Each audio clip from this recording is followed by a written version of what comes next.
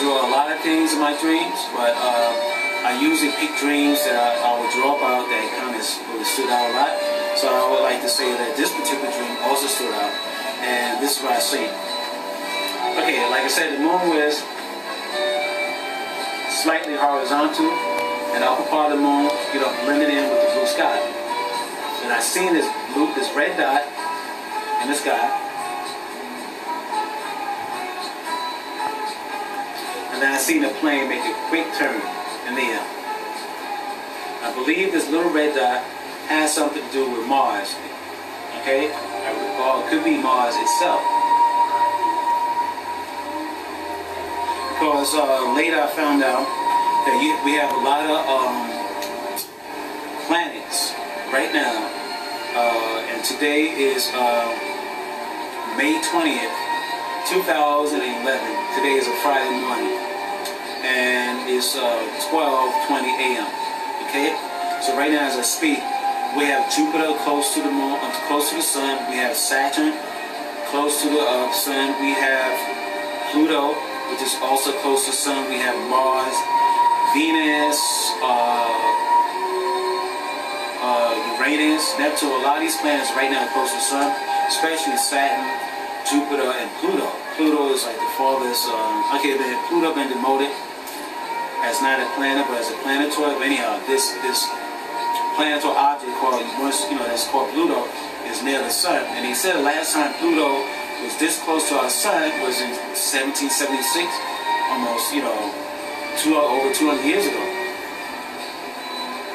And so basically, I'd like to also add that the little red dot I see in the sky in this particular dream that I just mentioned was coming close to our Earth is because of a 10th planet that they call Planet X could have came into our solar system and pushed Mars, towards the Earth, or Mars could have been pushed towards Earth by the second sun that people call Nemesis.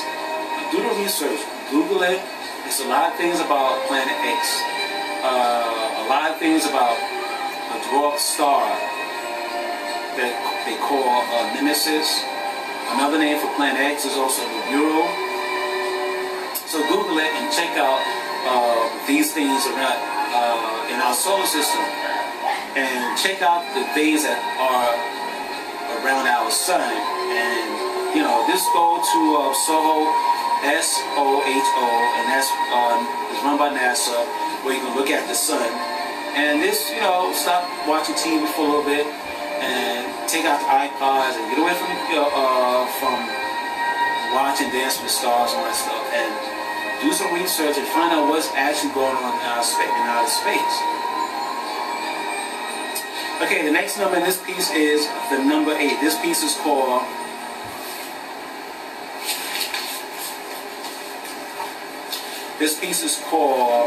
Six Moon / Sun / Comets / Rain, or S10 6M / S / C / RD. In the month of February 16, 2011, I recorded this dream inside my dream book. Today I dreamt that I was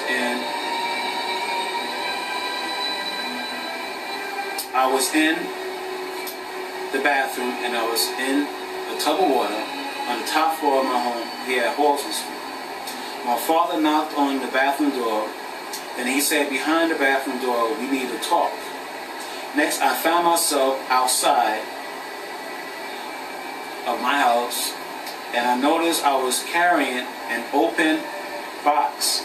And inside this open box, I noticed 2 crabs. I noticed one crab was small, and there was another, and the second crab was medium sized.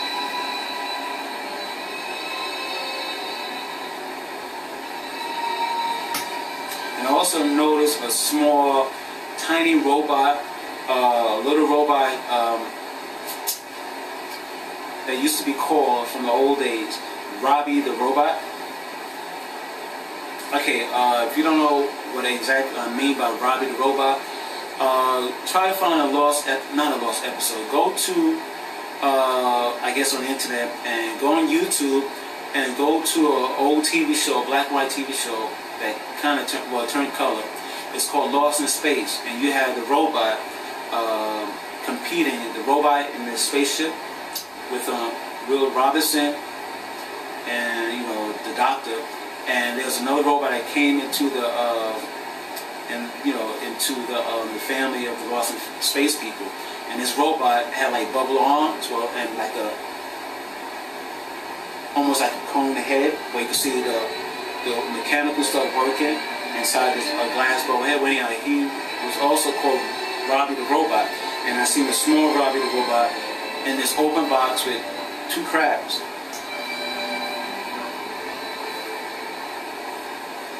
Okay, so I decided to stop walking, and I placed a small box on the ground, and then the 2 crabs came out, and they was more or less snapping their claws.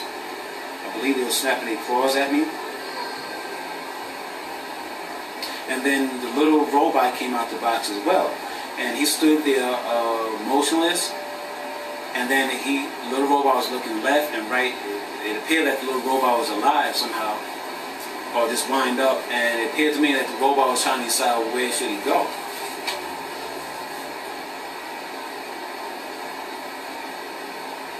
Then I noticed I dreamt about this area before, and I remember there was a White Castle restaurant somewhere in this area. Okay, so after I realized I was in this area before, next I found myself waiting at a bus stop with a black girl. This girl was friendly. She smiled at me. The bus we both were waiting for did not show up, so I felt this bus stop. So I left this bus stop, and I gone around the corner to wait for another bus and a different bus stop. It appeared to me that I had no particular bus in mind that I was really waiting for, but I more or less in this dream wanted just to get out of the area for some unknown reason.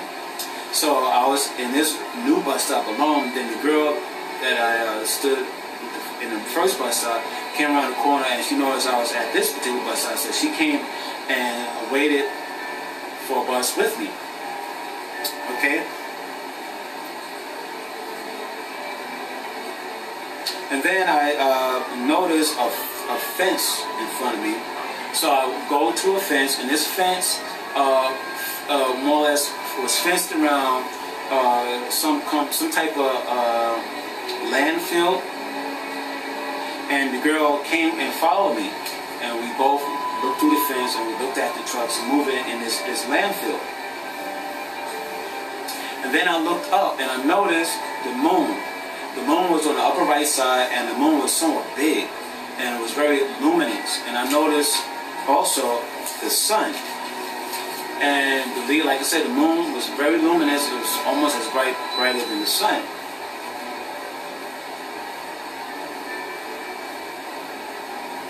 Then after I took notice of the sun, I believe the sky became somewhat dark out, kind of gray. Then I began to see, actually I seen one comet zip across the sky. Then I seen another comet, and before I knew it, there were 2 comets slowly crossing the sky. Then I seen a 3rd comet, and a 4th comet, and a 5th comet, and before I knew it, a whole bunch of comets just zipping across the sky. And then I became excited. The reason why I became excited because I took these comets crossing the sky as a sign from God that we are truly living in the last days. And while I was taking notice of these comets, I heard a black lady behind me, and she was praising God, and she mentioned these words, "Hallelujah," when she saw the comets, like I did as well. And then all of a sudden the sky became dark, really gray. And then after the sky became really gray, and I didn't see the comets anymore, I began to see very big brown goblets, or things that looked like raindrops, but they were very big, and they were brown.